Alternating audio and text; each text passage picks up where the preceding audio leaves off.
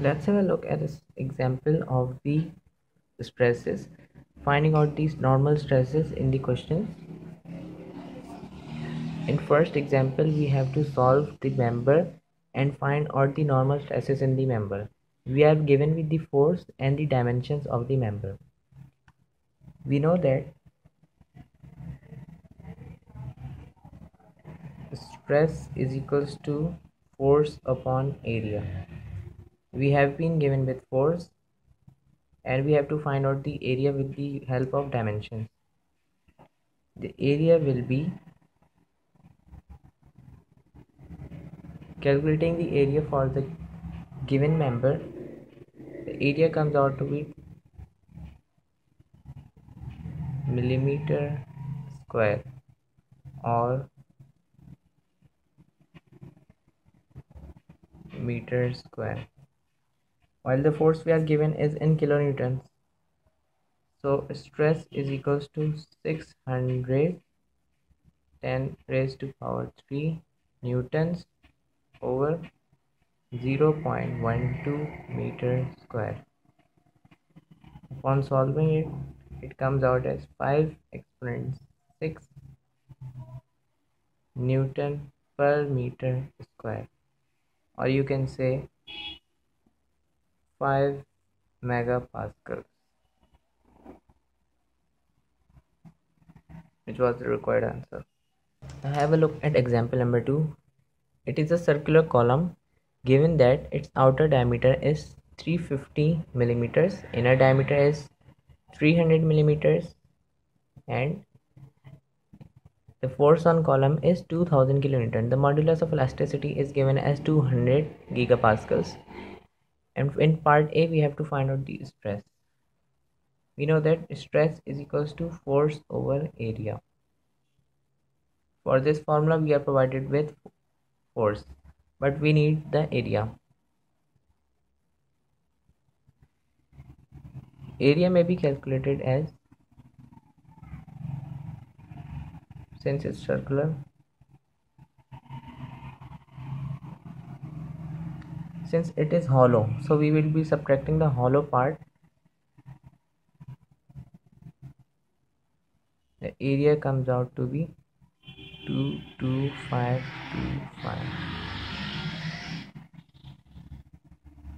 Substituting the value in stress formula, we have been given with the force, that is 2000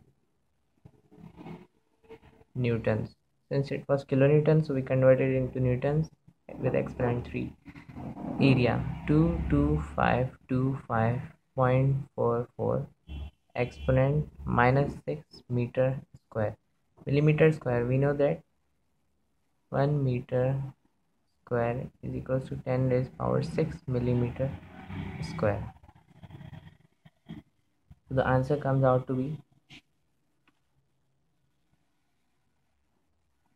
78.35 exponent 6 Newton per meter square, or 78.35 megapascals. That is the required answer of the part A.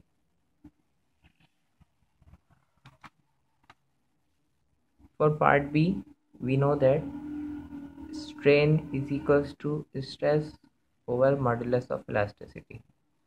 We are given with modulus of elasticity as 200 gigapascals. So we divide the stress 78.35 exponent 6 over 200 exponent 9, since gigapascal represents exponent 9. So the strain comes out to be 3.917 exponent minus 4.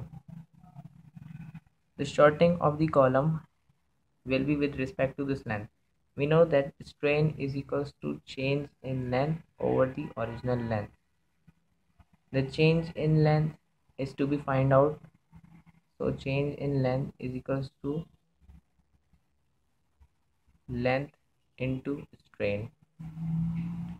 So change in length is equals to 3.917 exponent minus 4 into 5 meters. It comes out to be delta L is equals to 1.95 exponent minus 3 meter, or you can say that 1.95 millimeters. This is the second answer. Having a third question related to the stresses, we are required here to design a square steel column with a yield strength of 250 megapascal.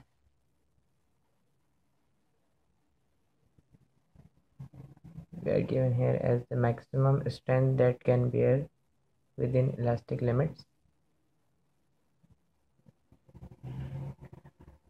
and the load is 1000 kilonewtons, and the column is square. Area of square is equals to a square. If we are taking the dimensions of square as a,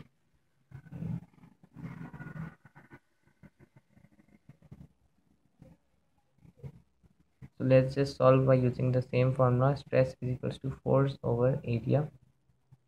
We need to find out this. So area is equals to force over stress. Here we substitute for area as a square is equals to force is given as 1000 exponent 3. Converting kilonewton into newton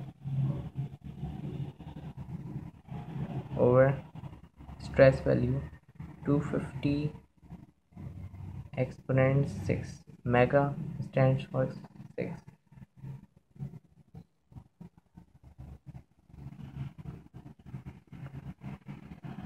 A square is equals to 1000 newton over 250 exponent 6 newton per meter square. Newton cancels out Newton. Under root on both the sides, a is equals to, that gives us one dimension, meter square. It goes upwards.